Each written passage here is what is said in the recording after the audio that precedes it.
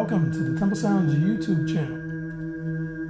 In this episode of Bowl Talk, we will be featuring Tibetan singing bowls in relation to crystal singing bowls and what are the basic differences in sound and structure and visual qualities as well. Okay, first up,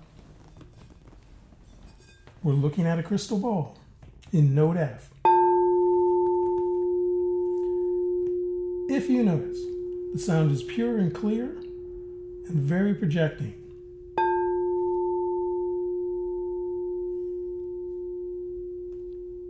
It can be struck lightly with different kinds of mallets or spun around like a wine bottle.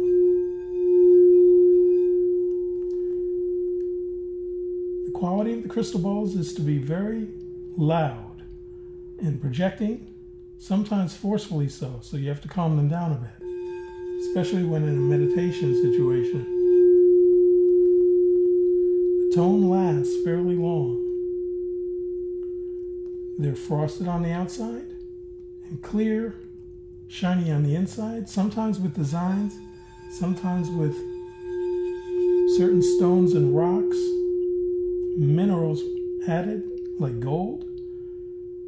These tend to be quite pricey when you have gold and platinum and silver added to the bowl, but you will be fine with just a basic frosted crystal bowl. And these are also nice in chakra sets, so you can clear all of your chakras using 7 different bowls.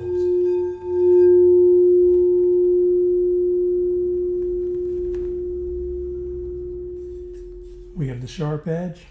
They happen to be very tall. A rounded bottom. So you need to seat them on a nice cushion so they don't tip. And if they do tip, they are very, very fragile. So they will break when you're transporting them from place to place. Be very careful. Have a strong case for them. Drum cases work well, or custom cases built for these particular instruments. You need to be super careful with them when moving, because I hear stories on a monthly basis, sometimes even a weekly basis, that the bowls are broken and they need new bowls. These can get quite pricey, so you don't want to take chances with them. Again, they are characterized by a very pure sound.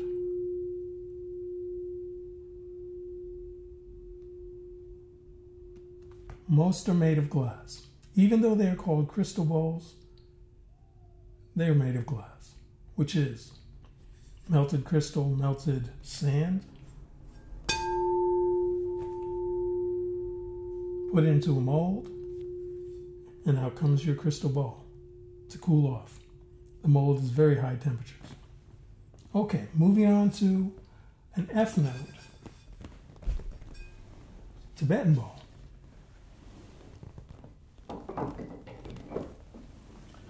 What we have is an antique here, made of bronze, which is 80% copper, 20% tin, and the sound is like this. This one was probably made a few hundred years ago. It has a softer sound than the crystal, but more complex and subtler.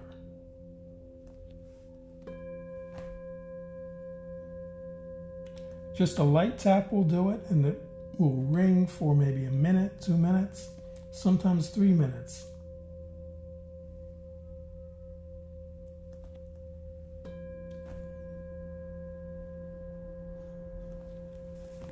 These can also be spun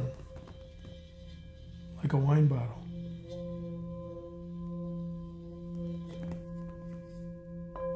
Or played louder with the leather against the bronze.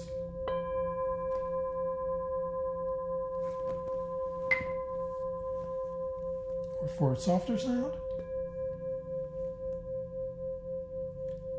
And the Tibetan singing bowls made of bronze also will play more than one note at the same time, which is different than the crystal bowls, which specialize in a strong fundamental, and less so in harmonics and subharmonics.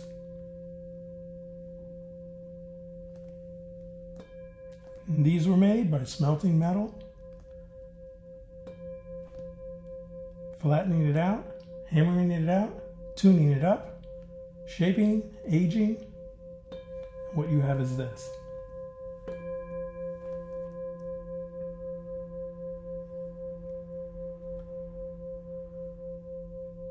Now for a comparison in the length of tone. We will play the crystal bowl first.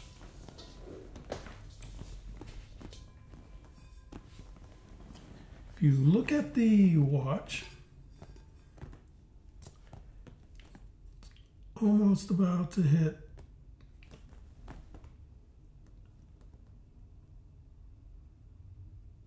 12 o'clock.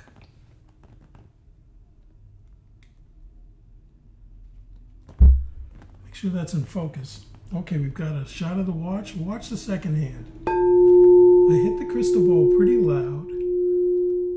Started at, we're at 10 seconds now. 15 seconds and it's starting to die down pretty quick. 20 seconds, can still hear it but barely. 25 seconds. It's gone in a little after 25 seconds, maybe 27 seconds is how long the tone will last on a crystal ball. Now we go for the Tibetan Singing Bowl. We'll start at the noon.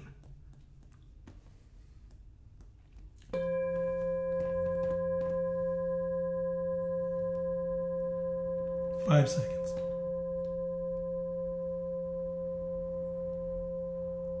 10 seconds.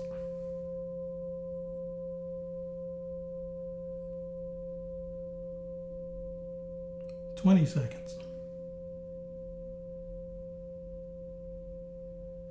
By now the crystal ball has lost its sound and we're at 30 seconds for the Tibetan Singing Bowl. And this is with just a medium hit, if that.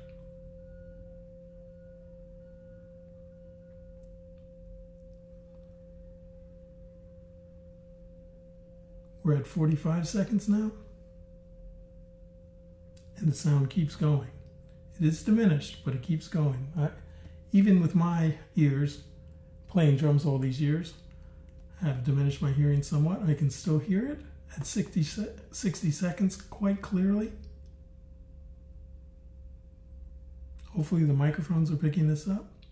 We're well over a minute now.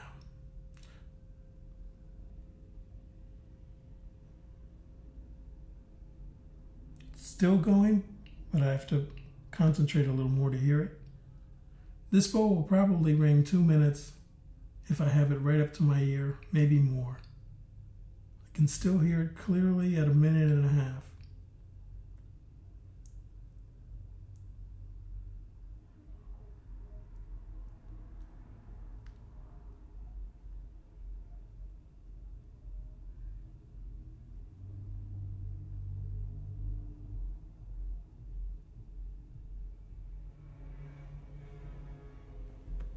Still hear it when I put it up to my ear at almost, right now it is, 2 minutes. So I'm going to muffle it because it'll keep going.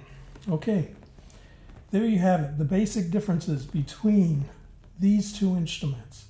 So you know what you're getting. Not a lot of people know these things. They haven't seen or heard the differences, but now hopefully you get a clearer picture, an idea of what the sound qualities are.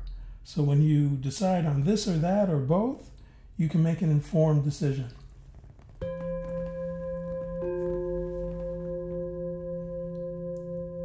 Okay, that's it for now. Until next time, peace. Have a great day, a great week. Take care of yourselves.